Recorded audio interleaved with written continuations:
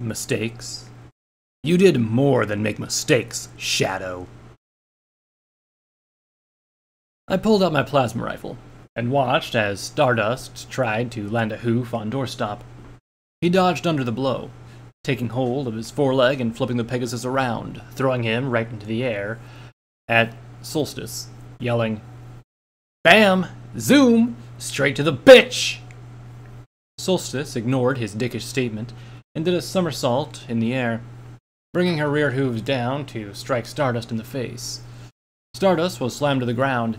He jumped back to his hooves and yelled, "You motherfuckers really think you can win?" Laser fired a rifle shot at Stardust. It slammed into his combat armor, throwing him back again. "Seems to be working, little bird." Stardust flew into the air with a demonic look in his face. The place where Laser shot hit was scorched but undamaged. "Oh, you think so, do ya?" He dove at Laser. She tried to hit him again with her rifle, but he dodged each shot. She jumped out of the way at the last moment, but the moment she roundhouse hooved Stardust in his side, sending him flying up against the ground, barely avoiding a hoof strike to the head. Stardust got up. "You bitch! You're gonna pay for that!" Laser readied her fighting stance and beckoned Stardust over to her. "Come on, little bird." Stardust flew straight towards her at full speed. Laser slid aside, avoiding Stardust's rush, roundhouse hoofing, kicking him backwards. Stardust looked like he was going red, and rushed at her one more time. However, as he got closer, he broke left, and flew behind Laser, slamming a hoof into her back. The force threw her rolling forward on the ground. She wiped her face and smiled. "Nice hit. My turn." Laser threw her back, flight jacket into the air, and Solstice caught it. I looked back at Laser, but she wasn't there. I heard a loud cracking sound and looked towards it. There was a lot of dust in the air. In the dust, I saw silhouettes of the two Pegasi fighting hoof to hoof, back and forth. Eventually, one of them got a nice kick, sending the other out of the dust of cloud. It was Laserlight who was kicked out of the cloud. The dust settled, and Laserlight and Stardust was standing there, a little beat up. Laserlight had did a number on him.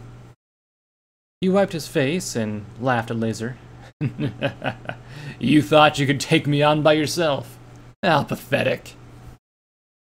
Laser struggled to get up, but once she did, she laughed as well. "You must be joking. I'm having too much fun. Ready for round 2, little bird?" "Stop calling me that!" Stardust yelled back, flying towards Laserlight once more. Only this time, Stardust didn't try to attack her. He twisted and went for his fallen rifle. I knew all too well how quickly he could kill us if he got a hold of that. I tried to teleport so I could reach the weapon before he did, and forgot about the fucking magic canceling ring on my horn. For a moment, pain shot down my horn, like I picked being hammered into thick rice. Shaking my head, I activated SATs and targeted 2 shots at Stardust's torso. The first one he dodged, still flying towards his rifle. The second he wasn't as lucky with. The blast slammed straight into his side. Unlike when Laser shot him with her own rifle, this time he screamed as the green goo stuck to his armor started to sizzle. He slammed into the ground again, and started to roll around, trying to get the goo off of his armor. While he was momentarily preoccupied, I looked towards Wind Thrasher. "Keep him down. I have to get to his rifle." "I'll do my best," she replied as she dashed towards him. I ran towards the fallen rifle as Wind Thrasher flew off to intercept Stardust, who was just getting back to his hooves. A piece of his combat armor had been burned away, revealing a small burn spot underneath it. I saw where I was going, and he tried to come after me. But Wind Thrasher didn't let him. She cut him off and screamed. He dove to the side to avoid the blast, but it still slowed him down. I smiled to myself, thinking, some perfect soldier. I reached his rifle and took hold of it with my magic. "Let's see how well you do against us without this." Some pony slammed me into the ground a mere moment later, making me lose the hold I had on his rifle. Then a hoof slammed my face into the ground before I heard Stardust say, "That's mine, bitch!" He got off and picked up the rifle, aiming it right at me with a grin on his face. Then Cutter came in, kicking the rifle right as it fired. He twisted around and tried to kick Stardust in the face, but he jumped back, dodged a counterattack, then slammed the stock of his rifle into Cutter's face. I was back in my hooves with my plasma rifle ready to fire again. "Stardust, stop this! Don't make me hurt you again!" He glared at me, then lifted his rifle again and fired. I felt Laser's hooves take hold of me and pull me to one side as the rifle fired. The bullet still hit me, but it slammed into the well-armored part of my chest instead of hitting me in the head. It still hurt, but not as bad as you'd think. I'll have to thank Wingnut when I see him again for upgrading his armor. "You okay, Shadow?" Laser said, examining my body, with her flight jacket back on her. I can see how badly damaged Laser was from the scuffle with Stardust. Yet, she was more concerned about me than herself. "Yeah, I'm fine, Laser. I'm more concerned about you." She scoffed. "You think you can take down an old mare like myself that easily?" "No, I guess not." "Did you forget about me, ladies?" Stardust pushed the bolt back into place as he reloaded his rifle and aimed it back at me again. Once again, he had to dodge an attack from Doorstop, who came flying down at him from above. He twisted his rifle around and tried to slam the stock into Doorstop's face. The old pony was tougher than he looked. He let the blow hit him. He took the hit, which barely fazed him, then let his wing come up and around and strike Stardust in the throat. Stardust gagged, falling back again, trying to land another strike on Doorstop, but he jumped out of the way, laughing. "Ha ha ha! I haven't shown you all my tricks yet, cadet!" Stardust coughed. "And I haven't shown you all of mine, traitor!" He dropped something metallic and jumped back right as the flash bomb went off. Doorstop cursed and looked away from the bright exploding light. The light was so bright that it even blinded me through my eyelids as I closed my eyes and turned away from the flash. Once I was able to see again, I saw Stardust was now on Doorstop's back, holding him in a headlock and choking him. And Laser was no longer next to me. I couldn't see all that well, but I had to do something. "Hold on, I got this." I took aim with my plasma rifle and was about to fire when Solstice came diving towards him. As she got closer in her dive, she turned her body so her hind hooves were aimed towards the ground. Then, with an almighty stomp, she came down on Stardust's wings so hard that I heard the snaps from where I was standing. He screamed and let go of Doorstop, immediately before grabbing his now broken wings with his forehooves. He lost his balance on Doorstop's back as he leaned forward to brace himself to breathe, and dropped his rifle. He reacted quickly and went to grab for it, before being kicked in the face by Solstice. "Not so tough without your guns, are ya?" she said as she picked it up and tossed it to Laser. He held his face and spat out a mouthful of blood. "I'll never get a pretty mare friend if you guys keep going after my face like that. I'll end up being a total fuggo like you." With that, he bucked upwards and hit her in the chest, throwing her back. As he got back to his hooves, he pulled out a beat-up pistol and fired in her direction. Luckily, the bullet only went through her ear instead of her head. And as blood started running down the left half of her face, she said, "Nice one, crack shot. What are you, like 8? No, 9 feet away?" He fired again, and then grazed her shoulder. "Oh, I forgot about this. Doorstop said you aren't so good at shooting pistols, especially when pumped with adrenaline like you are right now. Just give up already, bro. You're outnumbered, your wings are broken, and the only gun you have on you looks like it's lived through 3 wars, not just 1. Right as she was done talking, Stardust took his right forehoof and kicked sand into her eyes and fired again as he ran towards the giant rock. I got a good look of his gun, well as I could see it, when he took cover behind the rock. I saw it was one that I'd given him when he went to Stables 9. He started shooting at the others, but for some reason completely forgot about me. Wind Thrasher tried flying over to get it behind him, but just as she was airborne, he managed to shoot her in the wing. She dropped back down behind cover and collapsed, brick house, and tried screaming again to no avail. Meanwhile, Solstice, Laser, Cutter, and the 2 Pegasi he brought with him returned fire. And that was when I noticed Doorstop was nowhere to be found. I looked around, but I couldn't find him anywhere. It was like he suddenly disappeared. Then a bullet whizzed by my head as I was lost in thought, and I realized that I wasn't behind cover by any means. Thinking fast, I ran behind a concrete barrier. I went to grab Stardust's old rifle off my back, but I didn't feel anything there. Oh, fuck. Shit, there goes my plan of possibly getting a crippling shot. Wait a sec. Laser had his other rifle. Hey, Laser! Toss me his other rifle, I have an idea. Laser examined it quickly and said, "Looks like it's out of ammo, and you don't have the kind of ammunition it needs. But don't worry, we've got a plan," she replied. Damn it. Plans never pan out the way they're logically supposed to when it comes down to me and my friends, so whatever happens next can't be good. It was then that I finally saw Doorstop. He was directly behind Stardust. Shit. I have to do something. Grabbing him from behind won't work. He'll just find a way to fight back and get free. Then before I could think of something to do, Doorstop grabbed Stardust under his shoulders with both of his forehooves and stood him upright on his hind legs. After getting him up, Doorstop put his hind hooves around Stardust to hold him where they stood. "You forgot rule number 1, cadet. Always keep an eye on your enemy and pay attention to your surroundings. Come on now, drop the gun." Stardust didn't listen. Instead, he pointed the gun as best he could toward Doorstop's face and fired. Doorstop barely flinched as the gun went off 3 times. All he did was blink and wince in pain as the damage of the sound must have caused to his ears. I decided to come out of cover and approach him, which was probably a stupid choice considering he still had a gun readily available and wanted to kill me, and I saw still very much wanted to end him.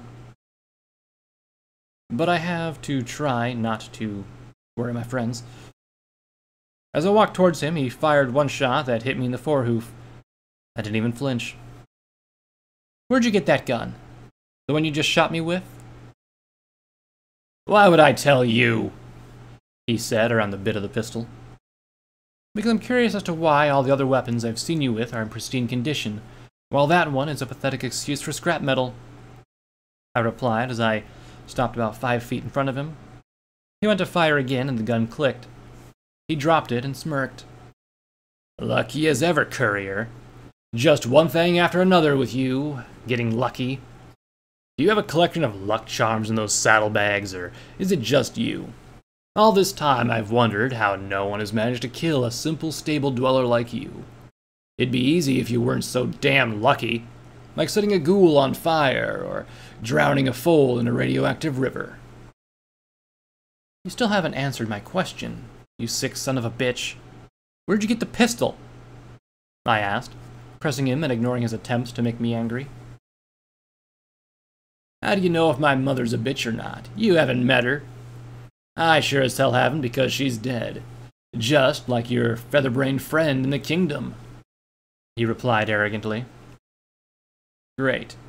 Not only does he keep going around my question, but he's trying to fuck with me by asking me questions that piss me off. Doorstop interrupted. "You ain't as good as a shot as you think. The griffin ain't dead." "Of course she's dead. I hit her in the heart," he retorted. Wait, did Doorstop just say that Aura's okay? No. I heard them call the time of death. He probably is just trying to antagonize Stardust. Yeah. That's it, right? Doorstop, if you're trying to fuck with his mind, please don't use the Aura's alive scenario. It's not helping my sense of reason when it comes to my urge to behead him. "You leveled an almost 800-foot tower because you thought he killed her and wanted revenge? Do you really think I'd risk pissing you off right now with something like that?" he asked as Stardust began to struggle a bit. "If you want to know more, talk to Laser or Wind Thrasher. Also, would you help me restrain him already and stop playing 20 questions? If he really is lying about Aura, I'm gonna cut him in half with my sword. Fine. Whatever. I need him to answer the question. I focused my attention on Stardust and got closer as we spoke. Where did you get that gun? I took it from an orphan colt I killed in Whitetail Wood, he replied. Finally, I walked up to him and grabbed the front of his armor and pulled him closer to my face. Tell me the truth. You know damn well that's not where you got it. I can't, he replied a bit quietly. I raised an eyebrow. Oh? Really now? Why's that? I just can't answer. Why can't you answer such a simple question, Stardust? I asked again, taunting him. Because I don't know, okay? I don't know. All I know is that thinking about it gives me a fucking headache, he said, finally answering. I smirked like a smug little bitch. Now is that so hard? If you want, I could kill you and put you out of your misery. Or I can just tell you where you got that particular pistol. He didn't answer for a minute as he sat there, still lost in thought with a blank expression. Tell me. I so badly wanted him to tell me to kill him, and for the first time in a while I felt the presence of Aquila deep down. Stable 9. Do you recall what happened to it? Yeah. How can I forget? You blasted the side of a mountain into oblivion by setting off the stable's emergency self-destruct. That's how we ended up finding you at F&F Tools, he replied. They really went to extremes with his memory manipulation. There's one detail you don't have quite correct with that. You were there with me, right before I did it. You were beaten half to death by a psycho fiend by the name of Gator. Aura was flying you to safety with the Steel Ranger bunker when I set off the bomb. Before I blew it up, though, you were inside the stable with me, and eventually Aura. I was the one who gave you that pistol, because the Steel Rangers confiscated your rifle and left you with nothing, because they didn't think they could trust you. They gave me that shitty pistol when we left, and I gave it to you so you could have something when we went in. You told me you hated pistols, and you asked why you couldn't use the shotgun. I told you because I wanted it, because I really liked it. He thought about it for a second. What a load. I've never been to Stable 9. I smirked again. Really? Is that why, when everything started going to shit inside the stable, you told me that I should have knocked on wood? The fuck are you getting at here? He asked. I'm just trying to get you to realize that your head's been messed with by the Enclave you seem to love so much. The funny thing is that, to them, you're just a lab rat. I actually have proof. You want to hear it? I said as I pulled up the recording of Dr. Stormy on my pip-buck. Nothing's gonna change the fact that you killed Hailstorm, but fine. Show me your proof. I played the recording and watched his face as he listened to it. His expression went from arrogant to condescending to lost and confused. All you ever were to them was an experiment, a tool to make them stronger, and a catalyst for the eventual Enclave takeover of the entire Equestrian wasteland, like they've always done here in St. Parish. After you got powerful enough for them to clone, you probably would have lived out your rest of your days in the laboratory. Maybe. I was nothing to them but that. But you still killed my best friend. I'm going to make you pay for that, he retorted. Before I could speak, Doorstop did. They really popped your kernels, didn't they, Cadet? Don't you remember? Hailstorm got crushed by the stable door when you escaped from the stable, had his insides squeezed out of him, like a tube of toothpaste getting stepped on. Damn near tore me to shreds knowing what happened to him. He wasn't just a good cadet, but also a good buck, with a lot of ambition. No, it was her that killed him. I remember it. It's so fuzzy. I sighed. Stardust, you out of any pony should know that I only kill the ponies that deserve it. Like Dr. Cell. You remember him? You remember what he made Windthrasher do to those poor stable residents that were trying to escape? He started shaking his head back and forth. Just stop! All these questions are over the place. It's making my head hurt. I know what you're trying to do. You're trying to confuse me so that I'll join you in your murder and mayhem. I won't fall for your tricks. Fine. Have it your way, then. What's going to happen now is that we're going to restrain you, bring you back to Stable 97, and make you remember. It'd be a lot easier if you trusted us enough to show you the truth. But you're two goddesses damn stubborn. That's the thing about us stable ponies, though, isn't it? We're stubborn. I guess that's why we used to be such good friends. We knew what it was like to be forced into a different way of life that we didn't much like, but we had to deal with it anyway because neither of us could go back to the safety of our homes. Think about it, Stardust.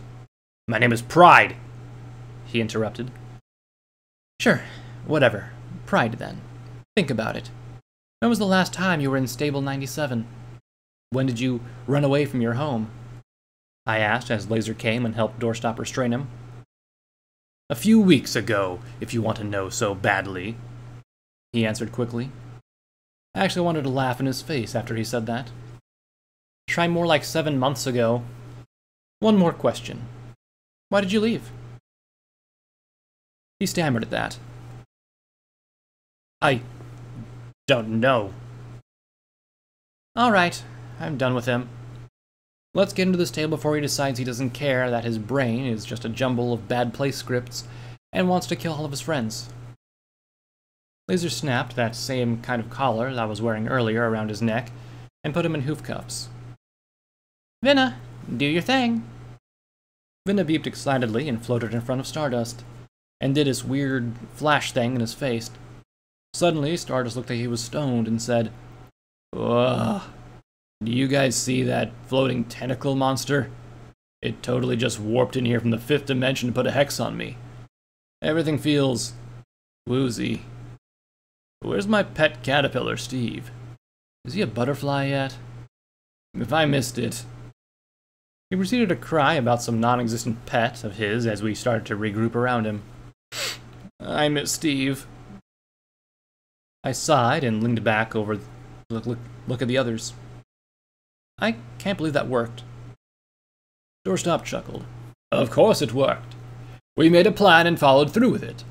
I knew we could do it as long as we worked together. The Enclave thinks Stardust is a perfect soldier, but as long as you know how he fights, he's not that tough. So, what now? Are we taking you back to the kingdom until we can figure out how to get into Stable 97? Windthrasher walked over to me. No. We're heading straight to Stable 97.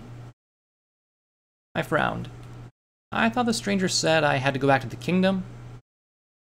Solstice laughed. He said that because you were acting like a crazy bitch, but he figured if you calmed down because of your friends, there was no real need. I frowned. I'm really starting to hate that asshole. Fine, let's get going. So, it turns out that using a robot to scramble the signals going through some pony's brain to make them easier to transport wasn't such a good idea. The past hour we've been traveling, all Stardust has been wanting to do is whine about his stupid fake pet. It got so annoying that I was about to hit him. Before I could make contact with my hoof, Laser stopped me. I know him acting like an idiot's annoying, but if you don't send some kind of shock to his brain, he can come back to his senses. He might not seem like a threat all chained up and loopy like that, but you need to remember that he's highly trained and can probably get out of that stuff pretty easily and kill us. Oh, come on! Can't we, duct tape his mouth shut or something? I just can't stand his constant whining about something that doesn't even exist. Stardust turned his head towards me with a bit of a drunken sway as he said, He is too real, okay? So shut up, and keep helping me look. You're very nice to help me, by the way. Holy fucking Celestia, this is so stupid. Why couldn't they just let me kill him instead of letting me get tortured like this? Solstice, is there anything you can do to shut him up? You seem to have a wild imagination. And that's a crack by the time you duct tape me to that moron in Halo 1, I swear to the goddesses, I'm gonna make sure he does something 10 times worse than talks too much. Solstice replied snarkily. It's kinda odd, but also uncanny. She reminds me a lot of what Stardust was like around the time I met him. He used to be so quick with sarcasm and snappy comebacks, and after a while, got a lot more serious. Maybe it was a situation I kept putting all of them in. I sighed. It wasn't a crack about anything, but now that you mention it, you did have it coming for how you've treated me and my friends. I know you're helping us right now, or at least somewhat are, but I still don't trust you. If I could go back to that moment, I'd do the same thing. It was funny. Things went back and forth like this during the time we continued our journey. After a little while, though, we all stopped talking. It was just Laser and a robot, Solstice, Doorstop, Windthrasher, and myself transporting Stardust to Stable 97. Cutter and the other two Pegasi went with him back to the kingdom after we left. I wish he would have come with us. We need the help, and he might actually be in a talking mood. All this silence apart from Stardust's constant yammering is getting really boring, not to mention quite depressing. Suddenly, Laser grabbed Stardust's mouth to shut him up and said, "Everyone be quiet." "What?" Doorstop asked. "Can't you hear it? Something's close. A lot of somethings, too," Laser whispered. Windthrasher perked up her ears. "I can hear it. It sounds like a horde of ghouls. It also sounds like they're attacking something. No, wait. Getting attacked. It sounds like it's happening on the other side of that hill." When she said that, I broke away from the group and climbed the short distance to the top of the hill, appeared over the top to see that she was right. What I saw I wasn't expecting. It was actually pretty badass. I saw a unicorn stallion in a white coat and a black mane, wearing a white t-shirt and a leather jacket, swinging a bat wrapped in barbed wire. Each time he swung, he bashed in or completely knocked off the heads of the ghouls coming at him. His yellow eyes moved around quickly as he kept swinging, as if he was keeping a constant eye on his surroundings. I looked down the hill and at the others and said quietly, "You guys have to see this, it's fucking awesome!" Laser gave me a confused look as she continued to hold Stardust's mouth. "If at some point of getting mauled by these ghouls, then you need some serious help." "No, I promise it's not something like that. Come on," I retorted, waving for them to come see. Laser stayed at the bottom of the hill with Stardust as the others came up to look at the one stallion army, killing every ghoul that came to him. Immediately, Windthrasher looked concerned. "Shouldn't we help him? He could get exhausted and overwhelmed by them." "Come on, Windthrasher. He's practically a wall of dead ghouls surrounding him. If anything, it'll get high enough to keep them away from him for a longer period of time." "Yeah, it's not like he's screaming for help or anything," Solstice added in agreement. I looked over to say something to Doorstop about the situation, but he was gone. It seemed like he didn't want to miss out on the fun and went to help the stallion. Of course, he went to go help him. The only entertaining thing I've seen in the past 24 hours, and at some point he had to ruin it. "I'm gonna go help too," Windthrasher said as she got up and took to the air. "Yeah, you go do that," I sighed. "I guess I'll help too, even though I really don't want to." I pulled out the revolver I found in Mill City Tower and crossed the apex of the hill and ran down towards the large mass of rotting irradiated flesh. I started unloading the cylinder. When I stopped to reload, some of them broke away from the group and came in my direction. Right as one was about to jump on me, Solstice blew its head off and covered me as I finished reloading. Soon we were all in the thick of it, and practically covered in ghoul ichor and pieces of scattered bone that flew off from the strange stallion's bat. For some reason, all this slaughter was making me feel sort of better. I think it was because I was able to sensibly kill living things without having the guilt of killing some pony. Soon I got so into it that I was dual-wielding Dreamwalker and the revolver, shooting almost anything that moved. I actually almost shot Solstice out of reflex once or twice, and for some reason Windthrasher too, for that matter. I was just about to shoot the last ghoul running towards me when the stallion came up to help hit a home run on the back of its head, spraying ichor, bone, and brain meat right in my face, making my pip buck click quite a bit. I took my hoof and wiped the mess off my face and spit out the bit of it that got in my mouth. The stallion held the bat over his right shoulder and gave me a fascinated wide-eyed look of astonishment. "Holy shit! Now that is just gross." "I've had worse," I said nonchalantly. Technically, I was telling the truth. There's a certain dumpster memory lingering in the back of my mind that I still gag at.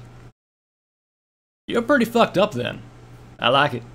My sons used to hate this kind of thing when they were young, but after years of telling them, buck up, buttercup, they turned out to be what you'd expect, he said, through the creepiest yet charming smile I've ever seen. The name's Hex. What brings you to these parts? My name's Shadowstar. I'm just passing through this, field to help one of my friends. Why are you here? I replied, feeling a bit uneasy about the creepy mix of crackerjack and gator vibes I was getting from this guy. He closed his eyes and smiled again. Shadow. Such a nice name. I'm here to kill these ghouls and other various monsters, along with things of legend that go bump in the night. I also heard the mysterious stranger's been seen around here. I want his gun. Why the fuck would you need his gun for? Solstice asked before I could say anything. Couldn't you just, get your own revolver to kill things? Hex began to laugh like she'd done something hysterical, and hit his bat on the ground a couple of times. You band of moronic shitbags have no idea what that particular revolver can do, can you? I heard Doorstop grumble beside me. If we knew what the fuck that thing did, we wouldn't be asking, would we? Now answer the question for her before I do something you'll regret. Hex just laughed again. I'll regret? Ooh, so big, so scary, threatening. The fuck are you, her daddy or something? Because I gotta say, jumping in like that really grinds my gears a bit. I can tell she can stick up for herself just by the way she copped an attitude with me. Doorstop came within inches of his face and said, What the fuck is so damn funny? You look like a clown to you? Did I crack a joke? I used to be a drill instructor, and you remind me of a little shit stain that used to be laughing in my face. Called him Private Joker. He laughed himself into the ground eventually, and it was no accident. So laugh again, I dare ya. She's nothing but an unbranded dashite. It's traveling with us, and I don't appreciate greaseballs like you disrespecting mares like it ain't no big deal. Now either you answer the question, or I'll stick that bat so far up your ass you'll taste wood and remnants of your own shit. Solstice actually looked a bit flustered and embarrassed after the small, I wouldn't call it a fight, more like an emotional debate. You okay, Solstice? I asked. She nodded. Yeah. Just never had anyone but my dad ever jump into something like that. Hex sighed and breathed. The stranger's gun is special in a way. It's got a gift. Whatever it shoots, it kills. No matter what the fuck it is. If I had that magnificently crafted piece of iron in my belt, I'd be the greatest hunter in these here wastes. Huh? He must hunt paranormal or supernatural things like squirrel and mouse. That would explain why he wants a gun that can kill anything. The question is though, is he sane enough to handle a weapon like that? We need to ditch this guy, fast. He's making me all kinda nervous. Well, we should get going. Gotta be somewhere soon. Oh, no you don't. Something about you seems a bit fishy, he said as he pulled out a large knife with his magic and rubbed the side of it across my cheek. Interesting. Very interesting. Sit down and hold your four hooves out in front of you. In the corner of my eye, I could see that Solstice and Doorstop had their guns trained on him, but Windthrasher was nowhere to be seen. Put that knife away and I'll do whatever you say. He smiled his creepy smile. No, no, no. This is for my own protection. Don't worry, I won't do anything that results in you losing your hooves unless I'm provoked. I did as he said and watched as he closely examined my hooves as I held them out. What are you doing? Just checking something is all, he replied as he took out a small container and splashed water on my face. You're a whole heap of strange, aren't you? Believe it or not, this isn't the first time I've experienced this, I replied. He smiled again. Is that so? I guess you'll have to tell me about it some other time, and there will be some other time. You still have to leave, don't you? I stammered a bit inside my head. Yeah.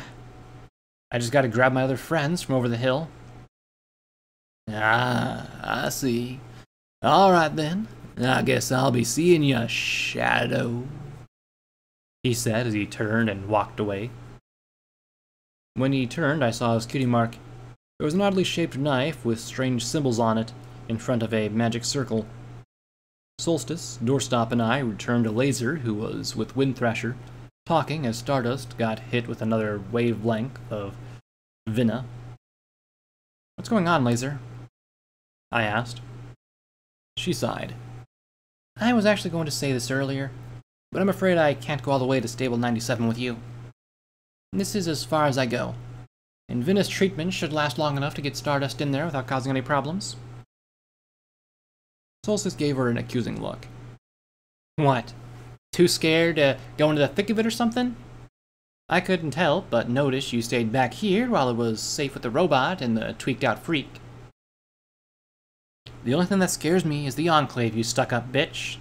If they discover that I'm alive, it'll put my family in risk. Besides, I was going to risk leaving an impaired pony alone. Who knows what would have happened? If you haven't been paying attention to the situation, we have one of the Enclave's strongest soldiers in our custody, and they haven't made a single move. Doesn't that raise a slight suspicion? Laser retorted. Solstice scoffed. Shadow's going, and she probably is more of a risk than you. So I don't see what the problem is. Before Laser could say anything else, Doorstop stepped in. Just let it go. She has her priorities, and we have ours. Don't cause any bad blood between our allies. It only leads to your own demise in the long run. She just glared at him as he stood there. Whatever. Let the bitch go. It'll be easy to infiltrate the place with fewer ponies. That robot might be a problem anyway, she said as she turned and walked a few feet away with her back turned to Laser. I looked at Laser and asked, how long should the thing with your robot last? It won't last for any more than 23 or 24 hours, she replied. However, it should be long enough for you to fix him. Stardust stepped in front of her. Oh, officer, I'm fine. I can still fly unimpaired. I pushed him away. Shut up, she wasn't talking to you. Hey, that's mean, he replied before going over to bug Solstice, who continued to tell him to stop touching her. I looked up at the sky, and was surprised that none other sins of the Enclave showed up at this time to get Stardust captured. Liz was right. It was very suspicious. Something was also rubbing me the wrong way. I was sure at least Envy would have tried to kill me again, even without having Stardust with me. It's all too quiet, too calm, too easy. So, are you going back to the kingdom?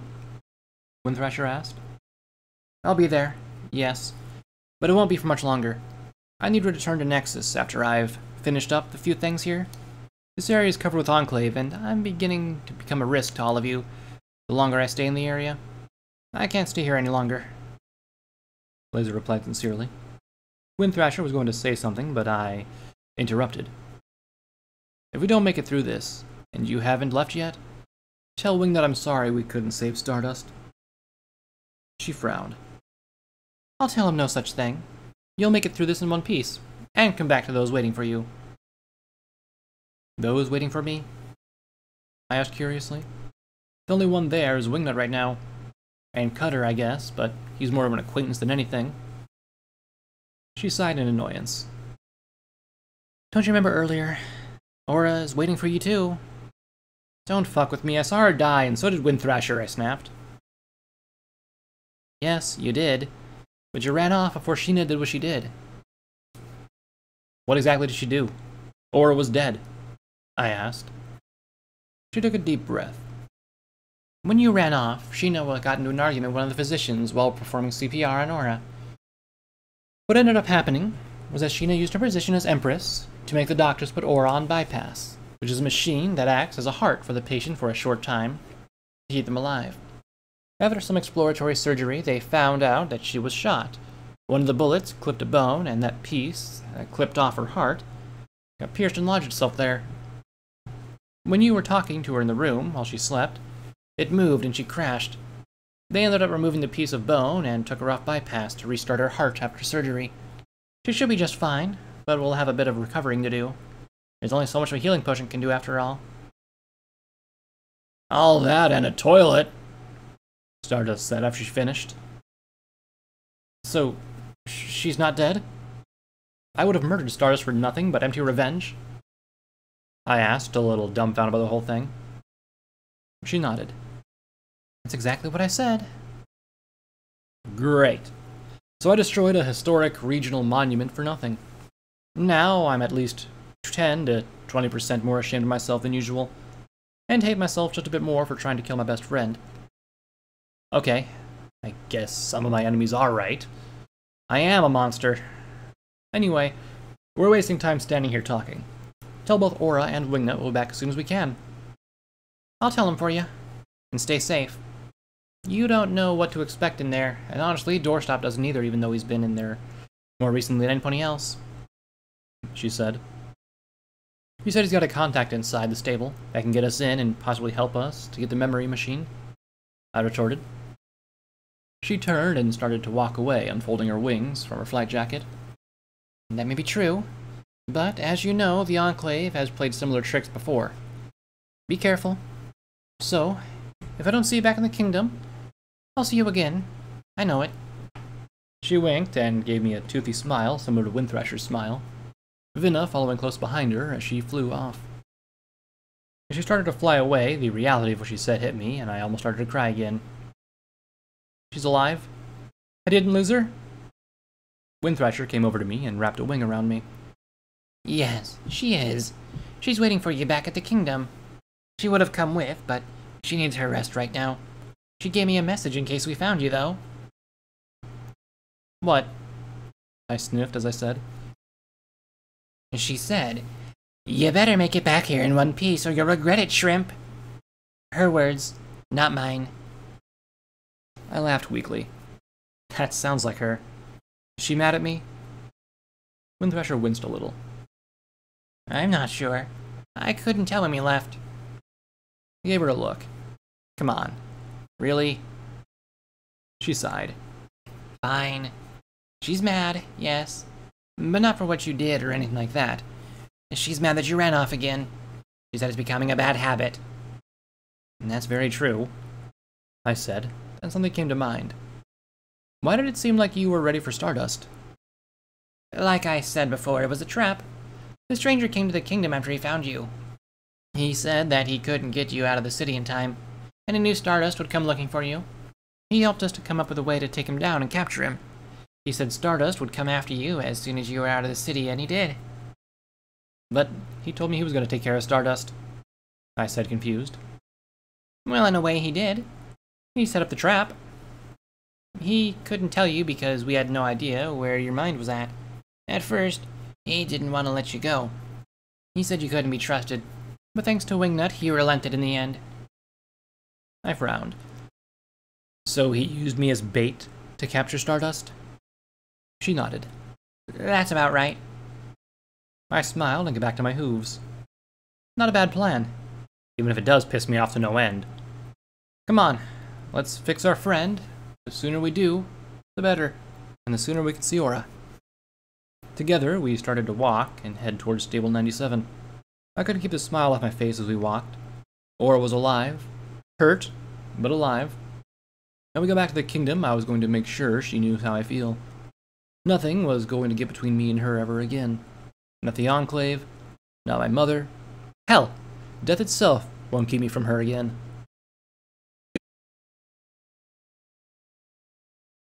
With Laser and Vinna gone, it was just me, Solstice, Doorstop, Windthrasher, and Stardust on our way to Stable 97.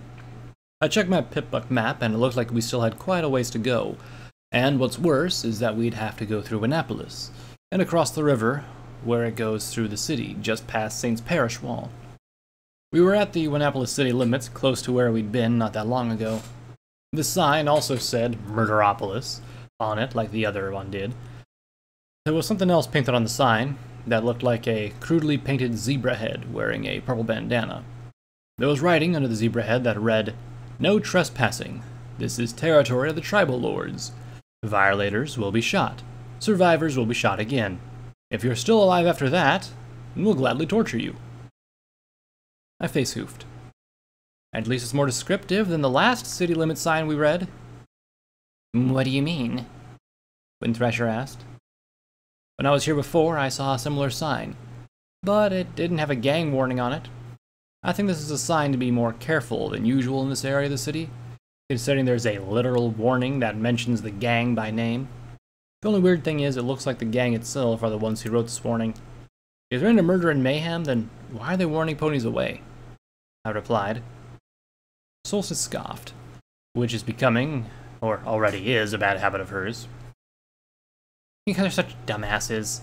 They put the warning there to pretty much challenge anyone who sees the sign to come into their territory, to either attack them directly or try to sneak through undetected, which is possible, but probably hard because street gangs aren't like most factions. You see that purple bandana there on the zebra's head? Yeah, Wind Thrasher and I say in unison. Okay, think of it like a color code. The other gangs around here, but I'm 90% sure that that's the tribal lords, are the biggest ones, and their color is purple. There are other zebras around the city, but that doesn't necessarily mean that they're affiliated with the gang. They could just be raiders, or ordinary citizens, I guess. If you see a zebra wearing any kind of purple on them, they're most likely a member of the tribal lords.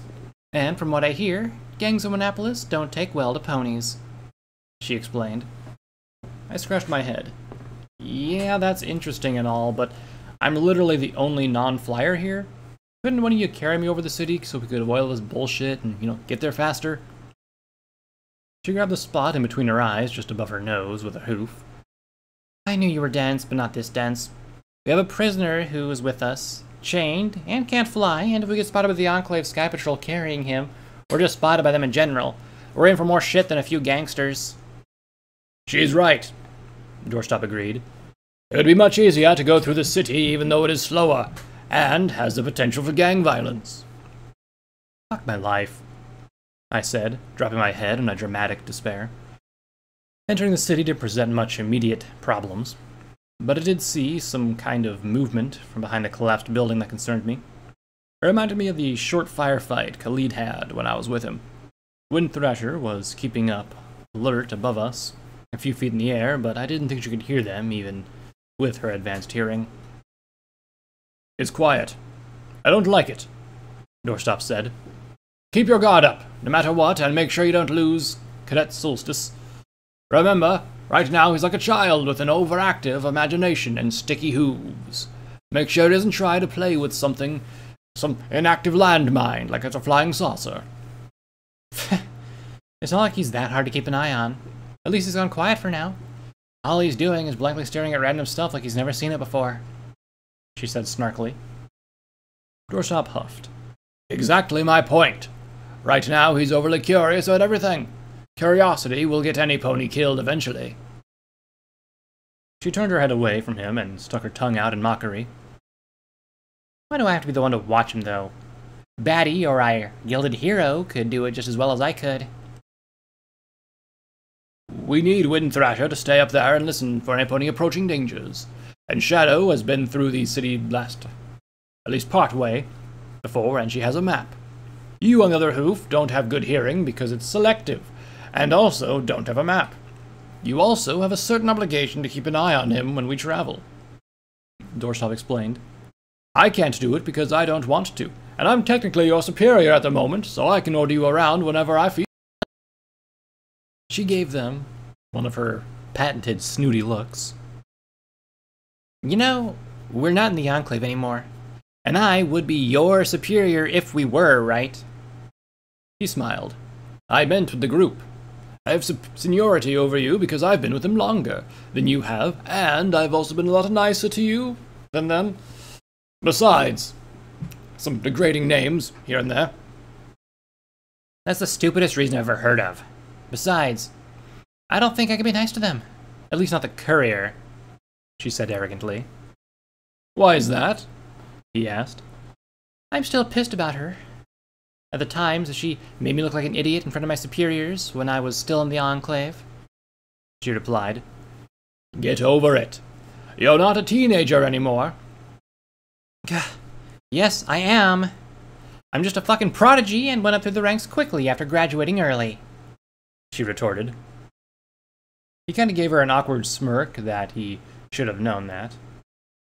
Right. How old are you now, anyway? It's pretty rude to ask a mare her age, you know, she replied. If you would have to know, probably a year or two younger than Stardust. I turned and looked at her. You're older than me? I don't even know how old you are, so I don't know if I'm older than you, she said in a bitchy tone. Whatever. Not like I care anyway, I said just as bitchily. I don't hate her or anything, but I do really dislike her. I hope she gets easier to be around in the future. I can't deal with some pony who's always on the edge, or has some stupid personal vendetta against me for one of my stupid tactical pranks. Yeah, that's right. I gave what I did to her name, because it was very much a tactical prank. Like I said before, she had it coming, after how she treated me and the others each time we met.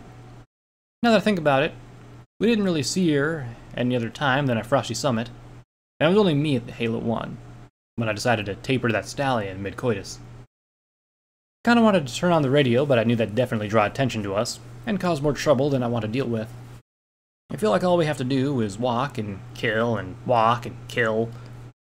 There was one time when we had fun, but it didn't last long when Ori Callis showed up outside of the Applewood and started making threats. The weird part now is he's living like my shadow or something, like some kind of parasite. I just wish all this bullshit could be over with and I could settle down somewhere and live like a normal wastelander's life with my friends. What are you thinking so hard about? You're a bit quiet and it's making me paranoid. Especially after what happened last time you were in the city, Stolzis said from behind me. I'm not thinking about anything much. Just how much I hate the city. Why do you care anyway? It's not like we're friends or anything. I don't even know why you're helping us, I replied. She scoffed. I don't really care. I'm trying to make conversation to pass the time faster. Because you haven't noticed, this place is a fucking boring and is killing what remains of my happiness. Also, maybe if you weren't such a crazed lunatic, you'd make friends easier. The only friends you have right now are just as fucked in the head as you are. Except Doorstop, he's cool. And I'm helping you because I hate the Enclave for what they did to me and my family. They need to learn everything that has a chain reaction. Even threats. She's lying, Doorstop said. She's socially awkward and wants real friends. Her eyes went wide. Shh! That's not what I want. Don't go blurting things out like that aloud. Aw, ain't this precious? She's embarrassed. That... A random gunshot rang out in front of us. I looked forward again and saw a small group, about 5 or 6 zebras. Wind Thrasher, you're supposed to tell us you heard anything. I couldn't hear him, I swear, she retorted. One of the zebras stepped forward, but another zebra, who had his gun aimed at one of us. Couldn't tell exactly who, though. The fuck are y'all doing around here? Didn't you see the sign? Normally, I'd put a cap right here and be done with it, but I'm curious as to why y'all have some whacked-out Pegasus and chains. Ah, great. Now I gotta think of a lie to tell these shitheads so they don't kill us all. Or at least try to kill us. Wait, do I have to lie to them?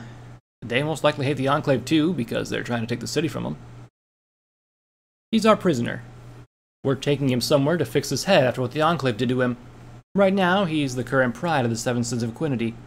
The only reason we're here right now is because we're on a short time limit, and it's quicker to go through the city than around it. You fucking with me, bitch? There's no way that's pride. He's too skilled to be caught by a tiny little bitch like you, he said as the other zebra twitched the gun a bit, trying to intimidate me. It wasn't just me that caught him. I had help from others, including the ones you see with me. There were more, but they stayed back. The reason he's so messed up right now is because another one of my friends has a robot that can use a confusion ray thing to do this to ponies for a certain amount of time. I guess if I can't reason with a low-life gangbanger, I can always try to just shoot him.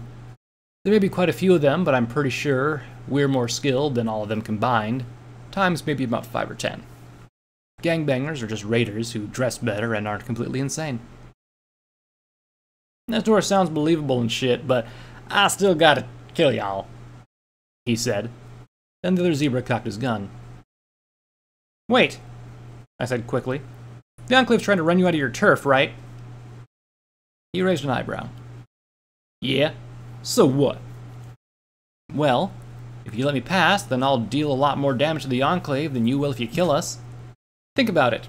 If I'm allowed passage, you'll most likely be able to stay here in the city and do whatever the fuck you want without having to worry about being killed or driven out. I replied, trying not to waste as much bullets as possible on pricks like him. He frowned and glared at me. Y'all think I give a shit about those fucking feather-brained morons? Nah, I care about the motherfuckers who think they own this city. Talking about the other gangs and raiders that pollute this city. I rolled my eyes. That's not my problem. I can take care of your Enclave problem. What the rest of you fucked up zebras do to each other is none of my business. I turned back to my friends. Let's go. We don't have time to deal with these idiots. Shadow?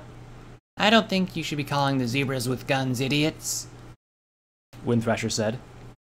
Y'all should listen to the... Ugh, what the fuck is that thing? I really don't want to do this right now. Honestly, I want to get this whole thing over with. Pulling out my plasma rifle, I pointed right at the leader. The other zebras around him all pointed their guns at me, but no one fired. I smiled. That's my friend. Her name's Windthrasher. She's a sweet mare, but she could also fuck you up. If I were you, I'd apologize and be a little nicer. Just because she looks different doesn't mean you have to be a fucking rude. Windthrasher landed next to me. Shadow? It's no big deal. Please don't get a shot because I look different.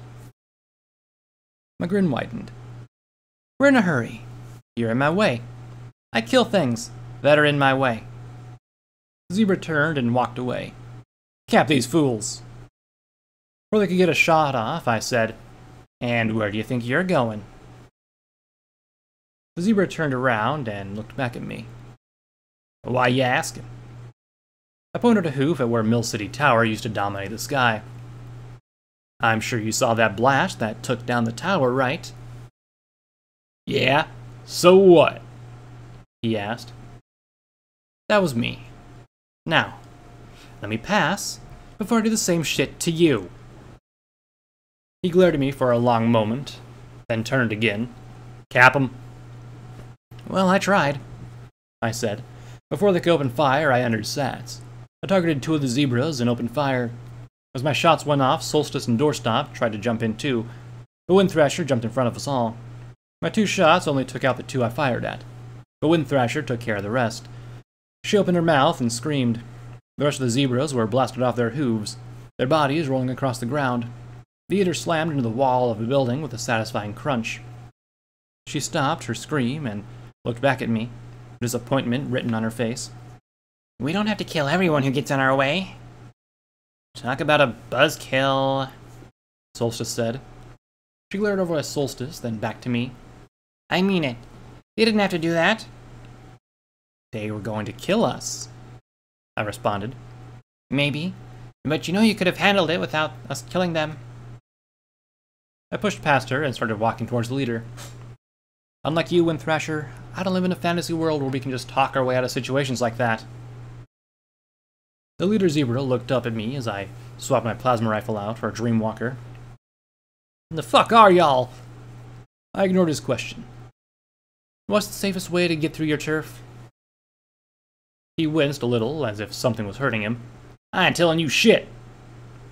I pressed Dreamwalker to his head. Tell me or die. I ain't scared of you. You should be, I said. Then Solstice walked over to me and pushed Dreamwalker away. Shadow, you don't need to do that. We can get through here without his help. I pulled Dreamwalker away from her, pointed it back at the zebra leader. If we don't need him, then he can die. We'll need him telling his crew about us. His eyes went wide and he started to shake. Y'all are crazy. I was about to pull the trigger when Windthrasher walked over and gave me a sad look. Nora would be so disappointed in you right now, Shadow. You don't know what you're talking about. She sighed. If you really want her to love you, then you'll have to put yourself away from this dark path you're on. She'd understand. If you don't believe me, then go ahead and shoot him. But if you're wrong, then you'll have to explain to her why you did what you did. Just like you're gonna have to explain to her why you destroyed Mill City Tower. I looked back at the zebra, then lowered Dreamwalker. Fine.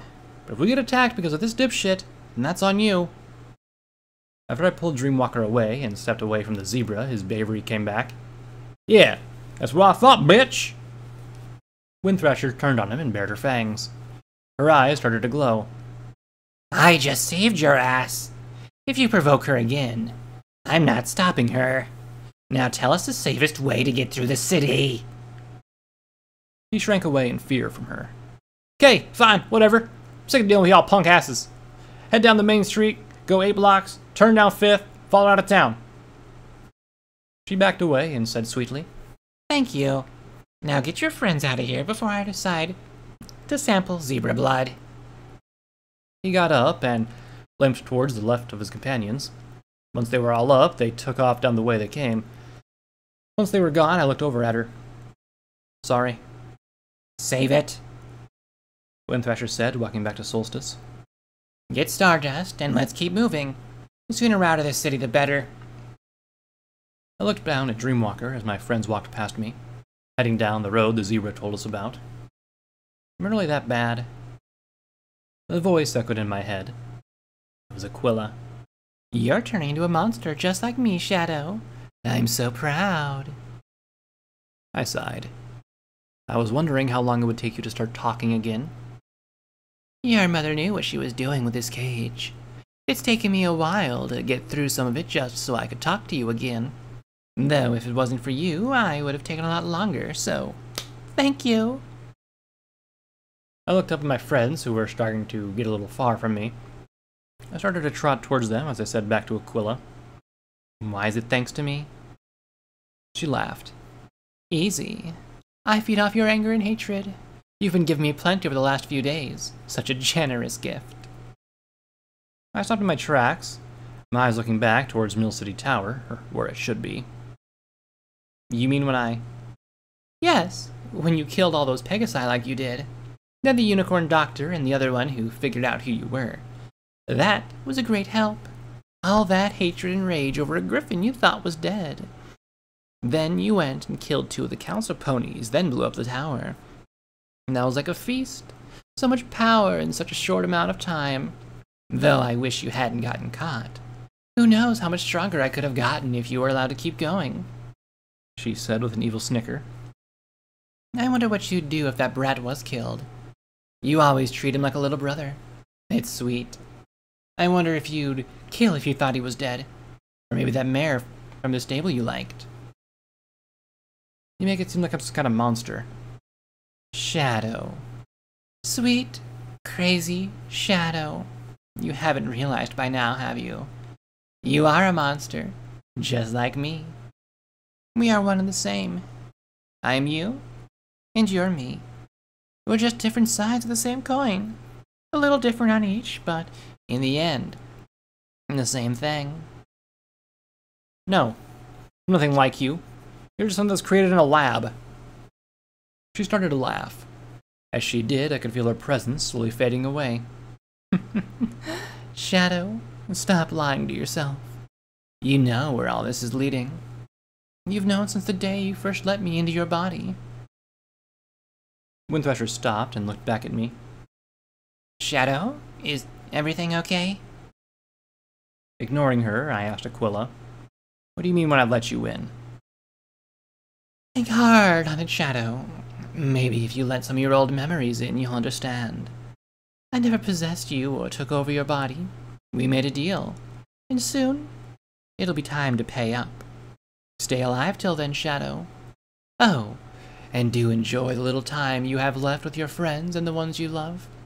When I'm powerful enough to take control and send you deep into the same cage your mother trapped me in, I'm killing them all, she said right before her presence faded away. I felt a hoof start to shake. I looked up to Windthrasher, her slightly glowing eyes, as she said, Shadow, are you okay? I shook myself and took a deep breath. No, I don't think I am, Windthrasher. I'm losing it. I don't think I can stop her anymore. She looked at me concerned. You mean Aquila? I nodded and started to shake. All this time I thought Aura was dead.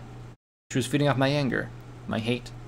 She's getting stronger, and now I don't know how much longer my mother's magic can hold her back. She just spoke to me for the first time in a week. She said soon she'd be able to take over and then she'd kill all of you. To my shock, she slapped me. Get a hold of yourself, Shadow. I rubbed my face. What was that for? She growled at me. I know you're scared because you think that thing inside of you is going to take over one day. I understand that better than any pony. But you can't let your fear control you like that. If you do, then you're really doing nothing but giving her the despair that she wants you to have. Makes you weak, Shadow. And that's what she wants. Now step up and stop letting her get to you. But what if... She interrupted me.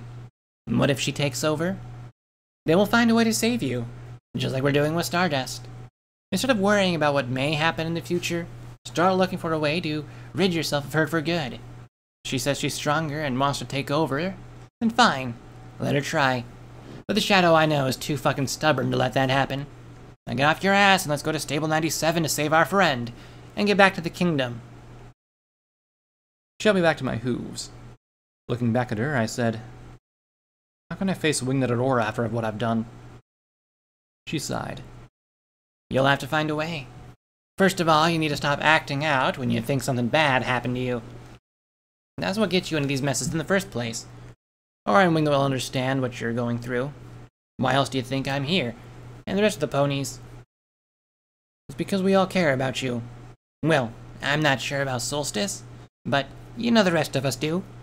You're part of our family, and every pony looks out for each other.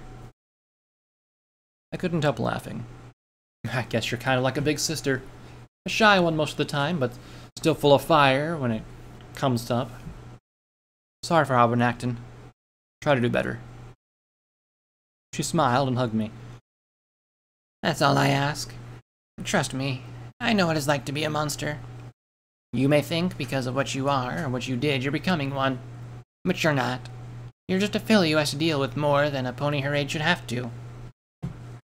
I just wish I knew what to do. I mean, when I get worked up like that, I can't stop myself sometimes. I react without thinking. I've always been like that. How about this?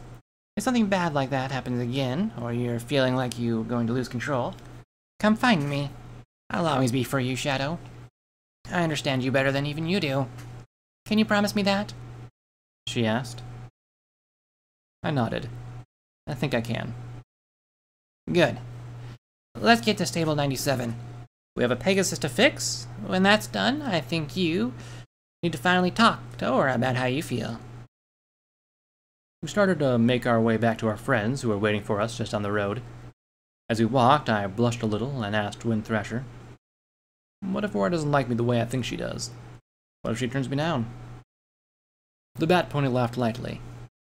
Oh, I don't think you need to worry about that, Shadow. Why's that? She winked at me.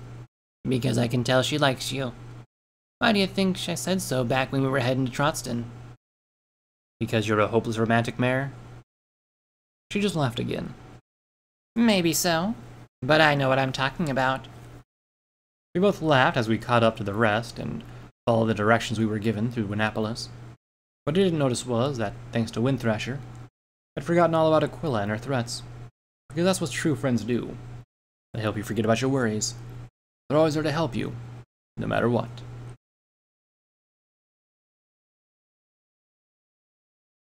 The edge of Winnapolis was finally in sight, and our destination was not that far past it. Sadly, it might as well be miles away because this side of Winnapolis was blocked by raiders.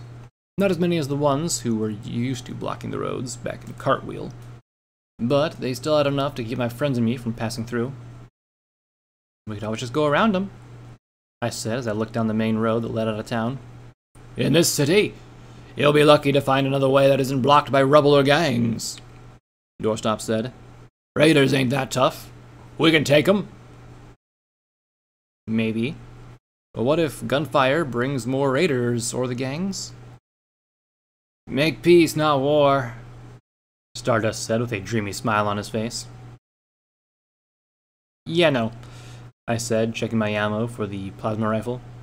We can't sneak around them, so I say we just go in through them.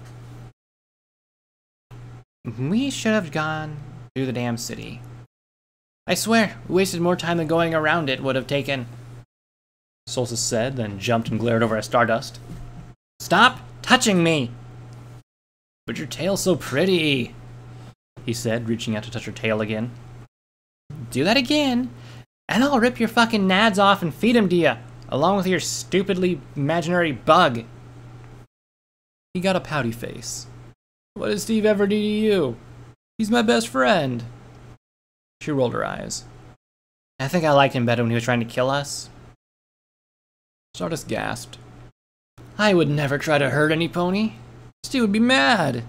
You're nothing but a big fat meanie. She rounded on him. Did you just call me fat? I'll have you know that I work out every day to make sure I keep my figure, asshole. Stardust looked over at me with his pouty face. She called me a mean name.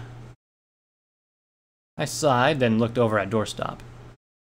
Can you do something, please? I don't know. I think it's kind of funny, he said with a chuckle. It's a little distracting, and they might give away our position, I said, then looked over at Windthrasher. Can you do something? She rolled her eyes. I guess. She flew down, getting between the two. Then she snarled at both of them and spoke with her voice sounding evil like it did when she was still sharp. If you two don't stop, I'm going to make you. Trust me, you don't want to make me angry. They both looked at the bat pony with her very, very sharp fangs. Solstice finally looked away and walked off. Whatever. I have better things to do. Stardust just started to pout. She started it. Windthrasher smiled and giggled. That was kind of fun. Well done, Windthrasher. Let's get back to figuring out how to get past these raiders. We aren't far from the edge of the city, and Stable 97 isn't far either. We don't know how much longer the brain thing will last on Stardust, I said, going back to look at the raiders. Let's just shoot them and get them over with, Stolzis said. Why are we discussing this? Just because they're raiders doesn't mean we have to kill them. We could just scare them away, Windthrasher retorted. That's why, I said with a sigh. We're taking the advice of a mutated Pegasus. Aren't you the leader? Solstice asked. I have no idea anymore, I replied. Windthrasher has a better head on her shoulders than I do. I'm not gonna just dismiss her because killing them would be the easy way. That's stupid! They're raiders. They kill, rampage, steal, and eat other ponies? Windthrasher glared at her. I used to drink pony blood and I got better. Yeah, but from what you said, you were being controlled. That's different from the raiders. Sighing, again, I looked over at Stardust, who was still pouting next to Stolzis. What do you think, Doorstop? It was then that I noticed he wasn't with us anymore. Where's Doorstop? He flew off, Stardust said. A loud explosion rang out. Fuck, I said as something exploded down the road. We all looked over towards the raider camp and saw Doorstop shooting at the ponies. I guess the big guy made our choice for us, Solstice said with a smile. Guess we should go help him. Unless the bat thinks we should just stay back and watch him die. Windthrasher sighed and face-hoofed. Fine. Whatever. I'll stay here and watch Stardust. Sounds good to me, I said. Let's go help the Sarge. Solstice and I both ran down the road towards the other Pegasus, who was laughing and firing at the raiders who were trying to find cover. Before we could reach the camp itself, 3 raiders jumped out from an alleyway, 2 holding a rusty machetes, and the 3rd with a brush gun. 1 tried to take my head off as we passed by, the rusty blade missing me by inches. The one with the brush gun fired at Solstice, who ducked behind an overturned dumpster. I pulled out the sword of my saddlebags and twisted it around, blocking an attack from the 2nd pony's blade. I jumped back to the 1st, tried to impale me, and stabbed him, when he missed. Again, the blade sank deep into the pony without resistance. Either the sword was extremely sharp, or there was something magical about it. I smiled as the first pony died, and the first raider took a step back. "Gonna show you what happens when ponies like you step hoofing our land," he said, lifting the blade up in his muzzle, ready to block an attack. "Oh, really?" I said, charging at him. I swung the sword hard towards his neck. He tried to block it, but it didn't matter.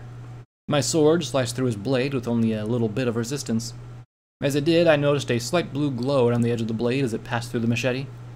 Then it passed through the rusty metal, then his coat, his throat, then his spine. When the sword came out the other side, the pony's head flew in the air, spraying blood all over his head as it plopped down on the ground. I looked at the blade on my magical grip. Huh, there's not even blood on it. I didn't notice it before, but I hadn't needed to clean the blade ever since I found it. I heard the brush gun go off and I jumped. I forgot about Solstice. Turning around, the sword, I was ready. I saw that I was worried over nothing. Solstice had somehow disarmed the raider and shot him with his own weapon. She was chuckling to herself as the body fell to the ground, twitching. Traitors are too damn easy. I just shook my head, saying, "Maybe for you. Try being fresh from a stable. They aren't as easy then. Now, let's go help Doorstop." "Yeah, I don't want to let him have all the fun," she said as we continued to walk towards the fight. As we came closer to where Doorstop was firing down at the raiders, I noticed there wasn't many left to fight. Doorstop pulled a grenade from his pocket and threw it down the middle of ponies, shaking as he laughed his head off. "Ha ha ha! Take that, you poor excuses for ponies! You see why you don't mess with a Sarge?" The explosion blasted 4 ponies into chunks of meat and knocked down a makeshift tower. The tower fell and killed 2 more ponies that were trying to run away from Doorstop. By the time we arrived, there were only 2 more left.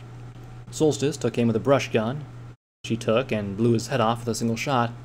I ran in and buried my sword on the other raider's back, pinning him to the ground. He screamed from the pain. I watched him scream for a moment, then ripped the sword out and sliced open his neck to put an end to his misery. Doorstop landed next to me a moment later. "You didn't need to come down to help me, small fry. I had it handled." "And let you have all the fun?" Solstice said, walking up to him with a grin. I just sighed. I thought there were more ponies when we saw them first. Guess I was wrong. "There were. A few of them ran off as I started shooting," he said with a laugh. "Ponies like them are smart enough to know when to run, like the little bitches that they are." Solstice blew a raspberry. "Bunch of cowards, if you ask me. Well, since they're taken care of, let's get going." "Not so fast," a gruff yet feminine voice said from up the road. We all turned to see 10 raiders slowly walking towards us, one of who was a mare in spiked metal armor holding a rifle in her magic. The barrel pointed at Wind Thrasher, who was just in front of her. Stardust was walking next to Wind Thrasher with the same dreamy look on his face. I drew Dreamwalker and the plasma rifle and pointed at them. "Let them go." "Or what?" she said. "You're gonna shoot me? Sister, let me tell you something. If you even try to take a shot at me or my companions, I'll blow their heads off." I lowered my rifle and signaled for Solstice and Doorstop to do the same. "If you shoot them, you'll regret it, bitch." She grinned at me. "I see 3 of you and 10 of us. I don't think I need to worry much. Now, tell me why you're on my land, killing my ponies." "You're raiders, and we needed to get through. I figured killing you was the fastest way," I said with a grin. "Oh, really? Raiders, huh? You must be from out of town, then. We ain't raiders. We're the survivors, bitch." Doorstop took a step back. "Oh, shit." I looked at him quickly, asking, "What are the survivors?" "The ponies from Stables 97 who were able to escape when the Enclave went in and killed most of the population. They settled not far from the stable and started killing any pony that came into their lands. They took out 3 major gangs when the first came to the wasteland. I should have known it was them," he explained. At least one of you understands who we are, she said. Now, we're gonna make you pay for killing our ponies. Wait, so you're all stable ponies? I asked, trying to find a way out of this. Used to be.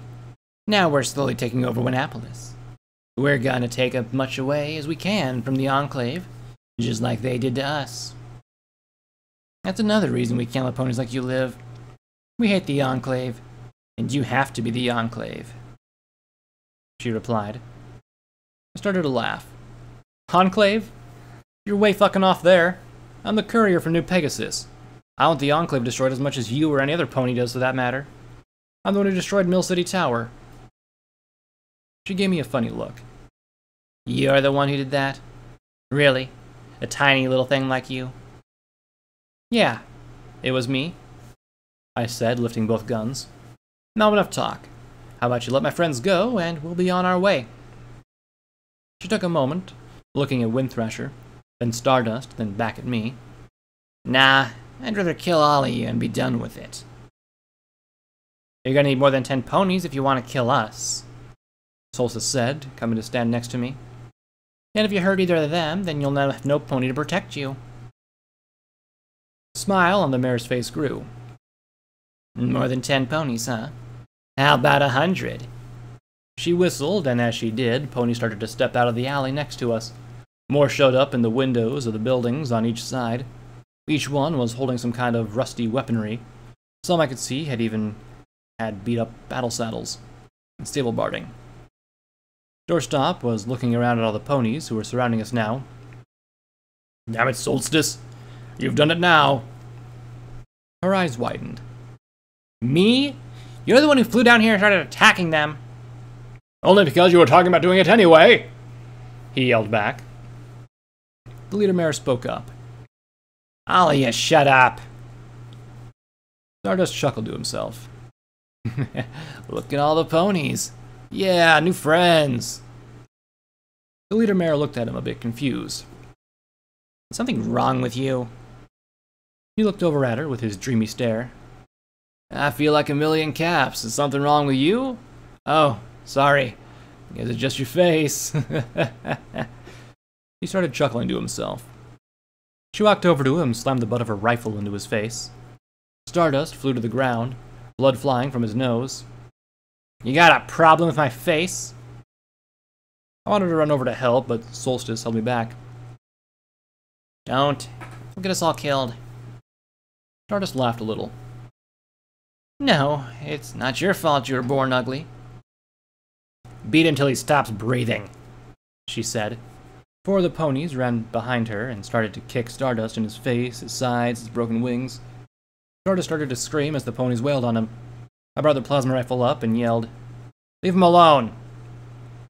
Without even looking at me, she said, "If the unicorn moves or tries to shoot, kill every pony." Doorstop was shaking with anger as we watched Stardust's screams fade as he rolled into a ball as the blows hit. I was about to attack her, but Windthrasher was quicker. She moved out of the way of the rifle that was pointed at her, kicked it aside, and dove for Stardust. 2 of the ponies who were beating Stardust tried to stop her, but she opened her muzzle and screamed. Both ponies fell to the ground, holding their ears as blood leaked from their eyes. The other 2 looked away from Stardust and turned to face the oncoming bat pony. She jumped over them and stood over Stardust, who was shaking in pain under her, blood covering her face. Something was wrong. I could see it in Windthrasher's eyes. Her normal kind nature was gone. Her eyes were glowing red, and she was baring her fangs. Her eyes fell on the mare, and when Windthrasher spoke, her voice was cold. The hissing she had from when she was still sharp came back. Don't you dare touch him! The mare turned her rifle towards Windthrasher again. Step away, freak, before you end up in the same place as him. I spoke up. If I were you, I'd stop. I've seen her this anger before, and she's a dangerous pony. The mare looked over at me. You aren't in a place to tell me what to do. She turned back to Windthrasher. Give her the same treatment. I turned back to Solstice and Doorstop. We have to do something. Way ahead of you, kid, Doorstop said. The rest of the ponies around us were watching Wind Thrasher as she started to hiss and growl at the ponies who were walking closer to her. A couple of them were holding bats. Another, a heavy chain. Doorstop pulled out a flash bomb. Be ready to fight. Before any of us could do anything, one of the ponies attacked. It was the last thing he ever did. Wind Thrasher jumped in the air, twisted around, and landed on the stallion's back. She opened her muzzle and screamed into his ear. As soon as she did, fluid started to drip from the pony's nose, ears, and eyes. Another moment later, he fell dead to the ground. The other pony, with a bat, tried to hit her from behind, but she twisted around to blow and grabbed onto his neck with her fangs. He started to scream, but it didn't last long. Wind Thrasher's eyes glowed brighter, and the pony she was latching onto shriveled into a dried-out husk in seconds. She dropped the body, blood dripping from her jaw and fangs. She looked around at the rest of the ponies around her, with a sick smile on her face. Blood. I want more! Kill that thing! The mare yelled as she pushed two of her companions away, trying to get away from Wind Thrasher. Doorstop threw the flashbang. As he did, Solstice and I turned away from the bright light as it went off, blinding most of the ponies around us. When the light dimmed, we opened fire. Plasma and bullets flew at the ponies who were closest to us. I ran towards Wind Thrasher, who had turned towards the other ponies who were running towards her. They started to open fire, but she flew into the air, letting the hard dragon scales on her belly protect her from the blows. She arched her head down and screamed again, knocking half the ponies over. The rest stopped to cover their ears as her screams echoed off the concrete walls around us. She dove for the fallen ones, taking hold of a young mare by the neck as quickly as before. She drained her as well. Wind Thrasher ran for a third victim, but I made it to her in time, blocking her path. Wind Thrasher, you need to stop this! She slammed me instead of her fangs barred. If you don't want to die, Shadow, then get out of my way. I kicked her off me and rounded on her, readying my explosion spell. Then I remembered I couldn't do that. Fuck this stupid horn ring! Instead, I took one of the fallen pony's hoofball bats in my magic and slammed it into her face. Snap out of it! The look she gave me after I hit her was scary. I didn't see any warmth in her eyes. She looked ready to kill me. I need to feed. These ponies need to die. They hurt him. They want to kill him. I won't let them. A stallion tackled her, but it didn't do him any good. When they rolled, she twisted in the air and slammed him into the ground with her fangs, sinking deep into his throat. His scream came out as a wet gurgling sound as Wind Thrasher ripped his throat with her fangs, chunks of flesh hanging from her muzzle. She smiled over at me and licked her bloody lips. I pulled out Dreamwalker. Don't make me hurt you, Wind Thrasher. This isn't you. It's the hunger you told me about. Don't let it turn you back into a monster. She started to laugh as she stepped over her body of the stallion. Did you just call me a monster? That's what Dr. Cell liked to call me. His little monster. He made me this way. He gave me this hunger and the need to feed on ponies. I'm not the monster. He is. You're right. And he's dead now thanks to you and me. Don't go back to the way he made you act. You're the sweet, loving, shy Pegasus who we love. I'm the monster here, Wind Thrasher. Not you. Don't be like me. She was an inch away from me now. She looked down at me, breathing hard, her hot breath rolling over me. It smelled like copper and meat. It brought tears to my eyes. As she looked down at me, I saw the rest of the ponies who were surrounding us were running from Solstice and Doorstop, who were keeping up a stream of gunfire to any who tried to fight. They must have saw what Wind Thrasher could do and ran away. Either that, or Solstice and Doorstop together were a force to be reckoned with. I'm so tired of you thinking that you can tell every pony when they're in the wrong, but you just think you can get away with anything. She took a step closer, forcing me to back up. Blow up a town with a weapon you don't understand. No big deal, right? She took another step forward. Kill ponies in your stable, and the overmare. Who cares? Another step. Run off and get your friends hurt. No problem. Another. Run away when you think the griffin you'll have died, and destroy an entire building with innocent ponies inside. It was a mistake. You think whatever you do is a mistake, Shadow. You get a little mad and bad ponies you kill, and you try to tell me who I am? Fuck you. I tried to stand tall, but it wouldn't matter. Just because I made mistakes doesn't mean you should too. Mistakes? You did more than make mistakes, Shadow. You keep trying to make excuses for yourself. We keep trying to help you. You just keep going back to the same thing. When you lose your temper, you kill any pony you see as a bad pony. You even wanted to kill Stardust, who's your best friend, just because he shot Aura. I don't like bad ponies, Shadow. I hate them as much as I hate killing. I will kill bad ponies even if I hate it. Even if I'm afraid it will turn me into the monster Dr. Cell tried to make. You, Shadow, aren't a good pony anymore. You're just as bad, if not worse, than any of the ponies I've seen in the wasteland so far. That includes the Sins and your mother. So let me ask you, do you want to be a bad pony? Do I have to kill you to keep the wasteland safe from you? She said, an inch away from my face. I didn't back down. Maybe you should. Because yes, I know I'm a bad pony. I never said I wasn't. I don't like what I'm turning into, but I don't know what else to do. But I'm trying, Wind Thrasher. Do you know why? It's because of ponies like you, Wingnut, Silver, and Laser. You all see something good in me, and I want to be that mare. Even if you really think I'm a lost cause, then go ahead and kill me. Just remember that once you do, you'll be just as bad as me. She cocked her head to the side. What do you mean? You're acting out of anger, because you want to protect Stardust. I did the same, because I wanted to keep you all safe.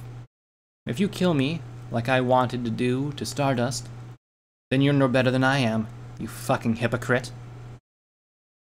She took a step back, and the red glow in her eyes went away. She sat down and started looking around at the ponies she'd killed. The ones who died because of her scream was still oozing fluids from his ears and nose. The other three she drained of blood looked like mummies laying on the ground. Then she wiped the blood from her muzzle and looked at her hoof in horror. What have I done? She spat on the ground, trying to get the blood out of her muzzle. No, not again, please, Celestia. I ran up to her and pulled her into a tight hug. It's okay, Wind Thrasher. You didn't mean to. She sobbed in my shoulders. Yes, I did. I saw them killing Stardust, and I just let my anger take hold. I knew what I was doing, but I just didn't care. If it wasn't for you, I would have kept going. I rubbed her back. It'll be okay. She pulled away and walked over to the side of the street. I didn't want to do this again. It was like Stable 9 all over again. She then retched and vomited a stream of blood. It pooled under her, making a big puddle when she finished. I gagged a little, but walked over and put a hoof on her, shaking shoulders as Solstice and Doorstop landed a few feet away while they were checking on Stardust. Feeling better? She shook her head. Sorry. I may thirst for blood, but I hate the taste of it. It makes me sick once I have it down and I come to my senses. You have anything I can drink that would get the taste out of my mouth? I thought for a moment, then remembered the bottle of Wild Pegasus. I have Wild Pegasus. That's about it. I pulled the bottle from my saddlebags, and she took a few big gulps. She winced as it went down, but her shivering stopped and she looked calmer. I don't like this stuff, but it's better than nothing. She gave me the bottle back. Personally, I love it, but I have a bad habit of doing things when I get too drunk. She sighed and got back to her hose, stepping away from the puddle of blood. Thanks. I'm sorry for what I said. I was speaking out of anger. I shrugged. It wasn't a lie. I needed to hear it. I only care if you're going to be okay. She nodded. I'll be fine. Just don't let me do that again. You have no how hard it is to keep that thirst down. It's going to take some time for me to fight it off now. Maybe when we get back, we can see if Dr. Gauze has found a way to stop it. She smiled a little. I'd like that. I hugged her once more. Let's go check on Stardust. Then it's to the stable. We made our way over to Doorstop and Solstice. To my surprise, they were just finishing tying restraints around his legs, making sure he couldn't move at all. When Wind Thrasher saw this, she asked, Why are you tying him up? He's hurt. He was only beat up a little. He's had worse. Give him a couple of healing potions already. He'll be fine apart from his still broken wings. Doorstop said as he finished the last tie. Okay, then why tie him up? I asked. He took a few blows to the head. Laser said that if a kind of hit could knock him out of the loopiness, I'm taking no precautions. In case he did. As Doorstop spoke, Stardust's eyes snapped open, and he started to pull at his restraints. What the fuck is all this? Let me go now, Doorstop, before I find a clever way to rip you into pieces. Doorstop chuckled. Yep, I think I made the right choice. Stardust pulled on the restraints again. Let me go. Do you know who you're messing with? His eyes fell on me next. Ah, great, it's you. When I get free Shadow, I'm going to kill you and that Griffin friend of yours. This time I'll make sure she's dead. Then I'll roast her and force you to eat her remains. Then I'll go after the fucking kid. I'll force him to watch as I do even more horrible things to you and the rest of your friends. I'll scare him and scar him for the rest of his life. So badly he'll beg me to kill him. Solstice interrupted. Enough of this. She pulled out a syringe of something and jammed the needle into his neck. He squeezed, the plunger forcing whatever was into it into his body. Ow! What the fuck did you just give me, bitch? I'll kill you next. Stardust passed out before he could finish his threat. Much better, she said, dropping the needle. What was that? I asked. Knockout serum, she said simply. If you had that, then why did we have to deal with him acting like a fool? I asked. Doorstop chuckled. First of all, that stuff is fucking expensive, and we only wanted it for a last resort. Also, it only lasts for a small amount of time. For how close we are to the stable, it should last long enough for us to hook him up to the memory thingy. Fine, whatever. Can we go before these ponies come back? How did you two fight him off so quickly? I asked. Solstice shrugged. They were freaked out when the bats went nuts. And the two of us are fucking badasses. Damn right we are, Doorstop said, giving Solstice a hoof bump. I swear you two are so much alike it's scary, I said as I walked over to Stardust and tried to lift him up with my magic. But it was too heavy for the magical ring around my horn. Damn, this fucking ring is making my life hell. Wind Thrasher came over to me and took the ring off. And the stranger said that only Laser and myself could take it off, and we thought you were ready. I'm taking a big leap here, Shadow. Don't let me down. I smiled. I won't. I turned back to Stardust, and this time was able to lift him with magic. With that done, we walked down the road and exited Winnapolis. I was happy to leave the evil city behind me for good. If I ever had to go back to it, it would be too soon. It didn't take us long once we were out of Winnapolis to reach the place marked on my map. It was an old run-down outdoor theater.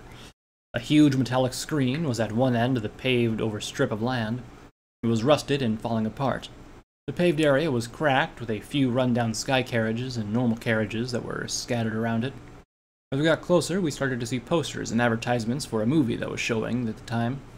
Come see Daring Do, the movie, now playing every 2.5 hours. Daring Do the movie. Every pony's favorite hero comes to the big screen in a new epic adventure. So, where's the stable? I asked Doorstop as we walked across the broken pavement. On the other side of the big screen. Just follow me and keep an eye out for the Enclave. They don't normally go near this place to keep it hidden, but with what you did and with Stardust missing, they might be guarding the area," he said as we watched it and reached the screen, and he started for one end of it. Solstice was watching the sky as she said, "How are we going to get in anyway? I'm pretty sure they changed the passcode when you left a doorstop." "My dear friend Dr. Limbus is here. She's a good mare. She's the one who runs the memory modification program in the stable. She's not fond of what they do to the trainees, and she said she's more than happy to help me with Stardust," he said. "How will we know that she's there when we're at the stable?" I asked as we rounded the screen and went to the side where the metal door was set into the screen itself. Doorstop tried to open the door and then swore. "Figured it'd be locked.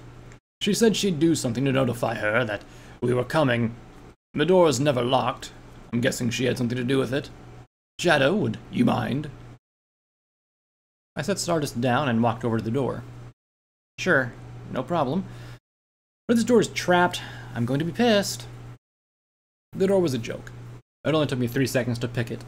When that was done, Doorstop opened it and a high-pitched beep went off. It only lasted for a few seconds, but that was all it took for us to draw our weapons, ready for an attack. But no pony was there. "Damn! That scared the piss out of me!" Doorstop said. "Yeah, same here," Solstice said. "Enough talk. Let's get down to the stable door. I'm sure Dr. Limbus is waiting," Doorstop said, walking into the door and taking a dark staircase beyond. Lifting Stardust, I followed. Same for the other two. We went down the one set of staircases that led us into a large storage area. It was dark and damp. Rusty, empty shelves were lining the area. On the far end, a stable door was illuminated by a dim yellow light, the number 97 on it. Keeping our weapons drawn, we slowly walked up to the stable door. "Be ready for everything. It's possible that somebody found out Dr. Limbus, what she was planning," Doorstop said. When we reached the door, I asked, "How long do we have to wait?" My words were cut off as the door hissed and squealed as it pulled out of its setting. We all raised our weapons as it rolled away. The steam rolled out in the open room. A single pony stepped out. She was a middle-aged mare with a pale gray mane and very light pink coat and blue eyes. She looked at us all and took a step closer. Her cutie mark was a literal diagram of a brain. When she spoke, she had an accent I couldn't place. "Doorstop, I didn't know you were bringing so many ponies with you." Doorstop smiled. "Sorry, Limbus. I needed all the help I could get. You know how stubborn the cadet is." She looked over at Stardust, who was still knocked out and hovering in my magic's grip. "That I do. We need to get hurry. Most of the stable is asleep. But if the overmare finds out I open the door, she'll send one of her guards to check it out. We need to get them to my office." "How do we know we can trust her?" Solstice said. "Yeah, I'd like to know that too. I don't trust stable ponies," Windthrasher said. The mare said something under her breath and said, "I mean it. We don't have time. I'm risking my life to help you all. Now be careful and follow me." "He's right. Let's get this over with," I said, following the mare into the stable. Solstice and Windthrasher both sighed and followed, Doorstop chuckling a little as he came up the rear. As we crossed the threshold, I noticed a dark stain where the door and frame met. I looked at it and asked, "Is that where?" Doorstop lightly pushed me on, saying, "Yeah, that's where we lost Hailstorm. Now come on. Let's get Stardust back to his annoying self." I smiled and nodded. "Let's finish this." With that said, we continued on, the door of Stable 97 closing behind us. Footnote: Level up. New perk added. Slayer. You have a knack for using bladed weapons. When you're using a bladed weapon of any kind, you deal +5 more damage, and ignore an opponent's damage threshold. You also have a greater chance